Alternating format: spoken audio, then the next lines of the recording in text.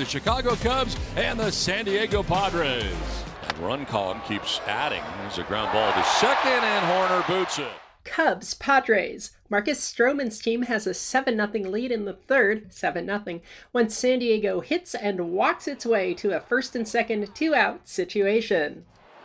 Ball 4, and he's got the walk. That's Jake Cronenworth, who just took the walk, and is the runner on first for this play, which will be super important. Oh, it's 7-1 now. Good for them. On the ground towards short, Dansby Swanson goes to second, and the force out there. The base runner Cronenworth stumbled over the second base umpire Ryan Wills. I don't think I've ever seen that. Wow. Oh, hello there. This angle shows a collision between runner and umpire. Let's try to get another view. There we go. The runner stumbled over the umpire. And now Bob Melvin is coming out and saying, hey, you got in the way of my... The first question is whether this is umpire interference. The answer is no. Only two types of ump interference. Number 1, the plate umpire interferes with the catcher's throw. 2, the base umpire gets hit by a batted ball in front of an infielder. This is neither, therefore it's nothing. I have not seen that in a long time, maybe never. I'll tell you what, and it looked like Cronenworth was going to have that little toss from Dansby beat.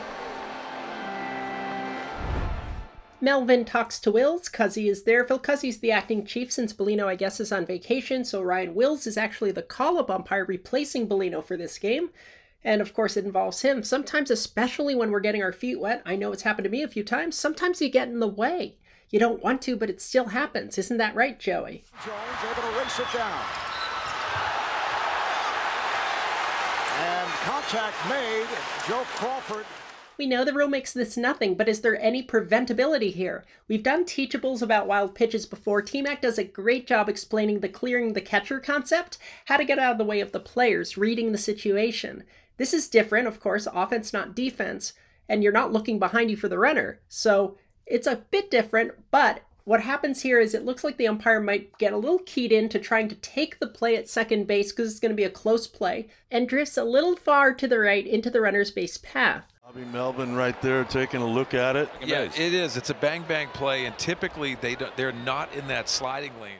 Taking a look at where everyone is pre-pitch, the umpire's heels are on the edge of the grass. That's exactly where they're taught to stand in deep B position, so that's good. This is proper, but here's where the clear the catcher concept comes into play. For this play, you're not exactly clearing a player, but you are clearing the base line, as well as the base path.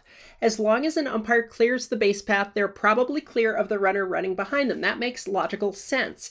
On this play, it appears the umpire simply didn't clear the base path fully, and sometimes the best lessons in baseball are served in the form of bruises, whether physical or mental, and there just might be one that results from that collision here. This force shot at second base, he blocks Jake Cronenworth, and he's out. If he's not there, that is a really close play at second base. There you have it. Thanks for the question. Visit us online at closecallsports.com. Like and subscribe, and we'll see ya on the site. Just trying to get in position to make that call, but He was in control all